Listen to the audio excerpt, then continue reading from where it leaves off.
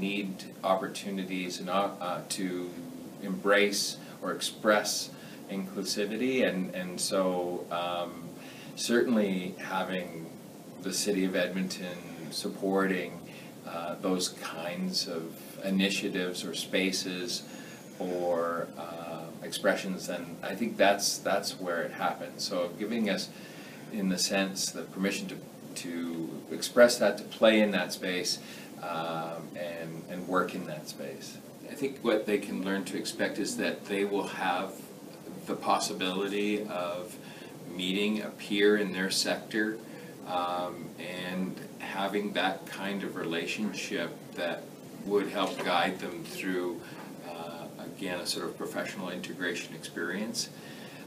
They would also have the opportunity to learn in sort of an academic setting the intercultural competency development in terms of what's it like, not necessarily in their own culture, but also the Canadian culture and other cultures that come to the table in our workshops that we offer. And those workshops occur for each mentoring relationship 4 times during that relationship. So it's an opportunity for them to have sort of a mixed education, or a multicultural education of what's going on in terms of intercultural understanding in their profession.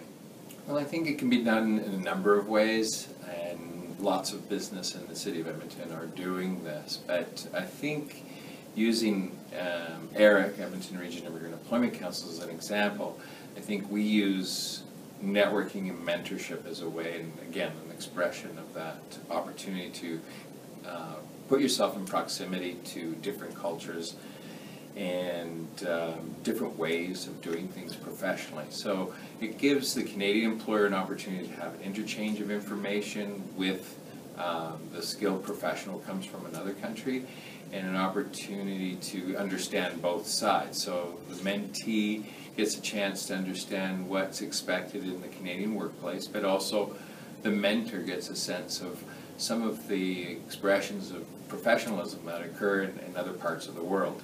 So it's a win-win situation for both mentor and mentee, and I think it expedites the possibility of integrating internationally trained professional into the Canadian or Edmonton workplace.